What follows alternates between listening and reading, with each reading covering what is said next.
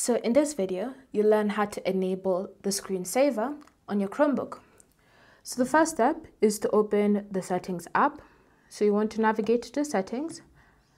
And then once you've launched settings, you then want to go to Wallpaper and Style. And then select Set Your Wallpaper and Style. From here, you should see Screensaver. So to enable it, just tap on this Turn On button like that, and it will be enabled. Once it's enabled, you can then choose when you want your screensaver to appear. So while charging, screensaver, show screensaver 4, and then you can choose 5 minutes, 10 minutes, 30 minutes, an hour, or forever.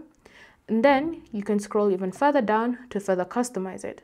So you have different options. You can change the screensaver animation, you can change the image source, so you can choose your art gallery, or you can choose specific images from the Google Photos. It's up to you.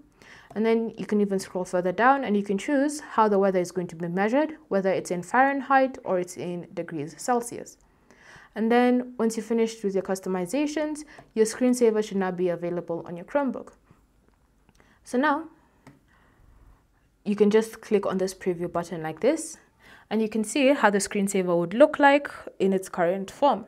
If you don't like it and you want to change it, just move around on your screen, it should exit, and you can now go back and customize it to your liking. So I can choose this option here for my animation. I can scroll down, select a different art gallery for me to choose from, such as featured photos, and then I can remove earth and space. And then I can tap on preview, and it will give me another preview of how my current screensaver looks like. So since I prefer that, I can now just exit the settings app, knowing that my screensaver has been applied. Thank you for watching. If you have any questions or comments, leave them down below and we'll get back to you.